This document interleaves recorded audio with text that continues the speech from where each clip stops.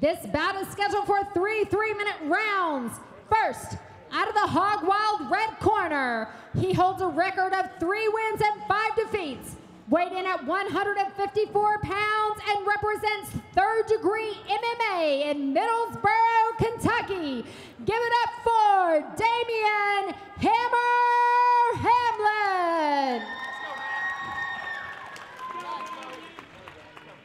And his opponent, out of the OEB blue corner, he holds a record of 2 wins and no defeats.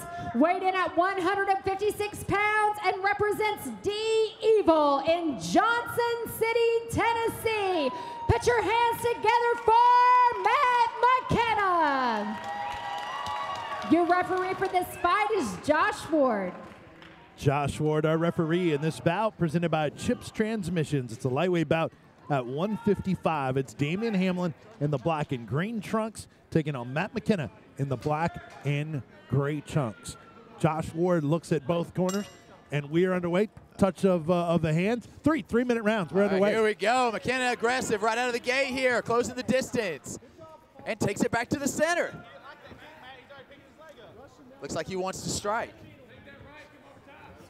Oh, big right hand there by Hamllin. Chin up by McKenna. McKenna undaunted, however. Got that of course, beard. McKenna has been working a lot with Dustin, with Adam, all those guys at D-Evil. Tremendous striking prowess. But, you know, the old habits die hard. You know, he is known for getting it to the ground and doing big business down there. You see the D-Evil tattoo on his left calf right there. There's also a T-Mox around there somewhere if you keep your eyes out. It's in there. We've got some great history together. I love this guy.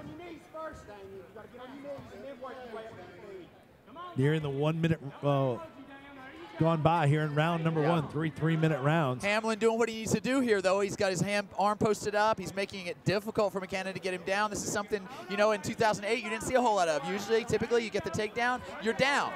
Now Matt's having to work a little bit harder, but this is a great position for him here. Beautiful, pinning the arm behind his head and going to work. I like the half guard position as well. Makes it much more difficult for Hamllin to get his hips out and stand back up. Yeah, you've talked about that quite a bit before. Very advantageous.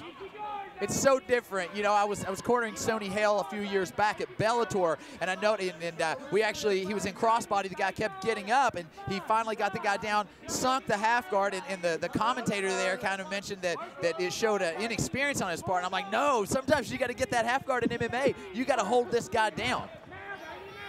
You see some shots landed by McKenna. Yeah, McKenna's work rate is very good right here. Hamlin's got the underhook here. Matt doing great. He switches to the Wizard, which ends up in the front face lock. Hamlin's going to have to move quick. He's going to have to stay busy because Matt's going to look to advance. And he did. Has the back. Yep, looking to sink this hook. If he sinks this hook, it'd be a tough spot for Hamllin.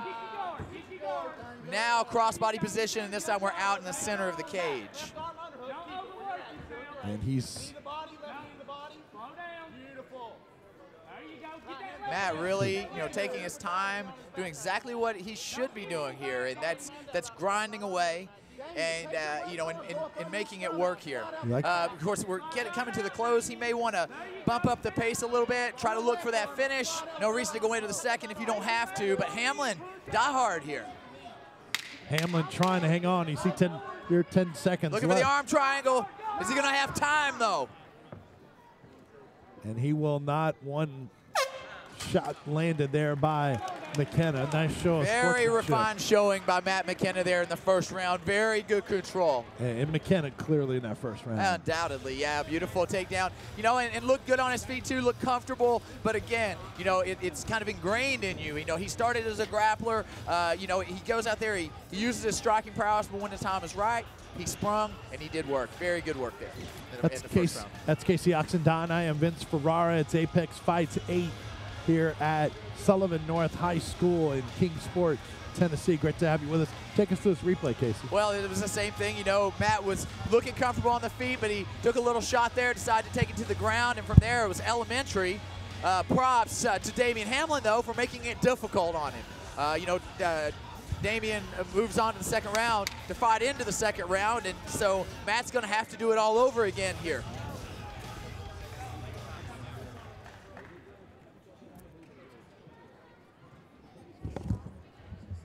And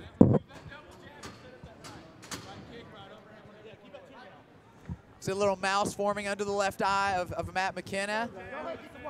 I saw him take the shot there from Hamllin early in the round. Hamllin coming on a little bit. Another nice stiff right hand by the southpaw, or sometimes southpaw. He's just switched back into orthodox. He's landing some big shots there on Matt. Matt's going to look to have to close the distance here. Big smile on his face. McKenna standing right there, but he's taking some shots. Using that horsepower to close the distance. Very, very difficult to stop once he gets you against that cage, man. I've been there when he starts putting that pressure in. It's a lot of momentum. Hamllin, though, handling it well. Again, he's not quite down onto his back yet. Posting that right arm, looking to resist. You know, as the rounds go on, it's harder and harder to get the takedowns and hold the guys down. But, you know, Matt very well trained there with D Evil. Those guys condition like crazy. They never stop.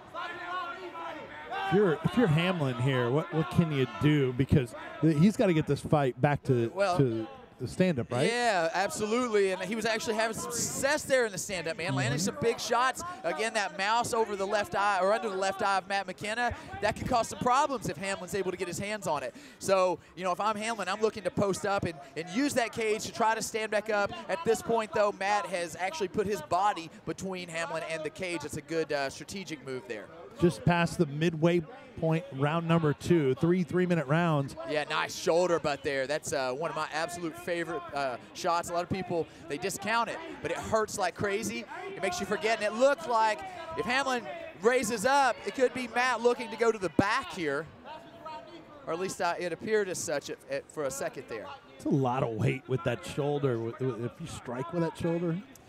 And a lot is to be said about old man strength. You know, Matt's 39, I'm 38. You know, as you get older, it's like the carpenter hands. You know, the more you do it, you take a 70-year-old man, he shakes your hand, man. It feels like your skin's going to crawl out of the back of your neck because he squeezes so hard.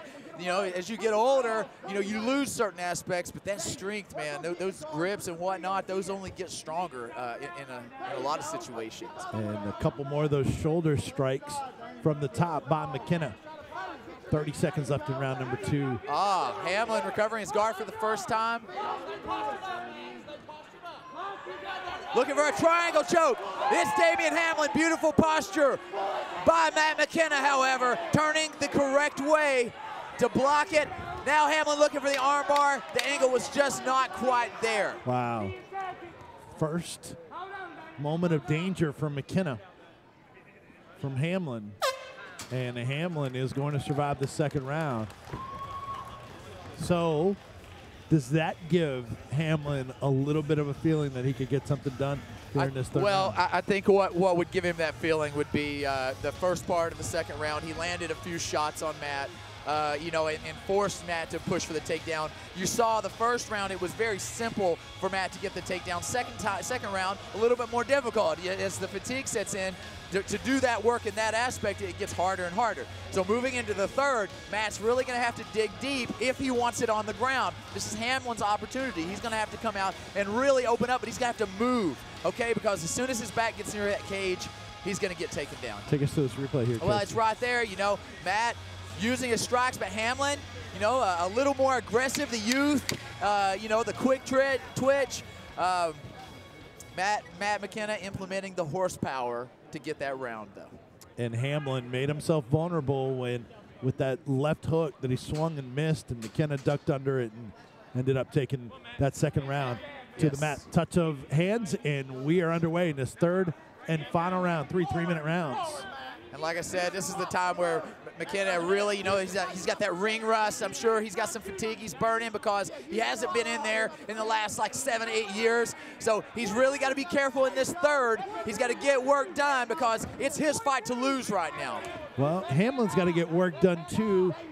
He doesn't want to be overzealous and then get taken down. Big shot there by Hamllin. Yep.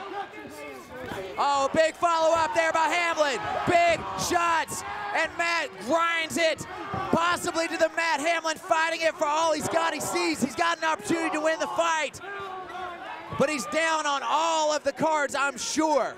Wow, Hamllin. Oh, and a beautiful back pass by Matt McKenna. Hamllin probably thought, I am seconds away from finishing this fight. I'll tell you what, those were really nice shots by Hamllin. He's looking fresh as rain still in the third, and I'm sure he feels that Matt McKenna has slowed down, but man, once again, those carpenter hands, once he grips around your hips and around your legs, it's hard to get away. Credit to McKenna for turning that bad situation around and getting this fight back to the, mat. And this is one of those spots where, if McKenna starts opening up, he's fatigued somewhat. This is a chance for Hamllin to turn it around. He could break loose and still land some big shots. So, if I'm in McKenna's corner, I might be saying hold on to him for all you got. Don't get a stand-up by any means. But, man, keep this kid on the ground because he's still very dangerous. And we saw Hamllin, who was doing a good job of preventing McKenna from getting that hook with his right leg, and then eventually spun on his back. Oh, here we go. This might be an arm triangle set up here by Matt McKenna. Hamllin fell prey to that in his previous outing. He's not going to fall for it again. He drops that arm to the ground. And nice shoulders again by Matt McKenna. He's still keeping that work rate up. I know he's exhausted. Like I said, the ring rust is, until you've been in there and you feel it, and you feel, it's almost like first-time jitters. And, it's not always the first round you feel it in. You feel it big time in the second and third. And here we go now. Matt, he's going to have to stay poised. Hamllin attacked a big triangle choke. In the last round, he actually got it locked up for a split second. He's going to have to watch here. Excuse me, Casey. Last few losses for Hamllin have both been by triangle choke submission. Also submitted via guillotine choke in the past as well, and strikes. Had a unanimous decision loss also. And Hamllin is probably going to survive here. Again, looking for that triangle choke. A nice left shot by Hamllin from the bottom. I don't think it's going to be enough here. And that's the end of the fight. We will go to the judges' scorecards. Nice show of sportsmanship between the two. A lot of respect after every round. Those guys touched each other and said, good job. Even from the start, I saw them looking before the fight started, talking about touching gloves. They touch gloves. Yeah, a ton of respect. It's old line and young line. You can see the difference in both of these guys. And big props, mad props to Matt coming out of a tremendously long layoff, man. 7 years, moving to almost 8 years. Unbelievable. Take us through this replay here, Casey. Well, Hamllin, he was very aggressive on the feet, man. He looked great with his hands. Matt, he took a few shots, but that chin rocked hard there. He played football growing up. This guy knows how to take a hit. And really, that was the difference, was when McKenna was able to get that third round to the mat. And you see that great crew there with McKenna. Yeah, mad love all the way around right there. You got Prime Time, you got Boxhorn, you got Big Gavin, and of course, Diablo. Great corner there for McKenna. And it looks like McKenna is going to win this on strikes. I'm Vince Ferrara alongside Casey Oxendine here at Apex Fights 8. Looking forward to some big things from Primetime here soon, right? Yeah, absolutely, man. Going back to the RFA, one of the biggest shows. He's going to headline that one, Los Angeles, California. That's going to be big, man. You're actually, Los Angeles is going to find out about Primetime, in Pacific time, on the Pacific edge over there. Well, that's dangerous, though. Primetime in L.A., look out. Better watch out.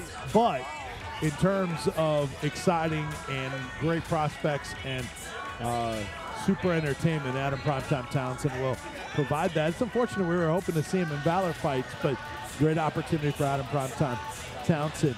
We've still got, coming up tonight, 4 MMA titles on the line here tonight. This is an amateur MMA showcase at Sullivan North High School in Kingsport, Tennessee.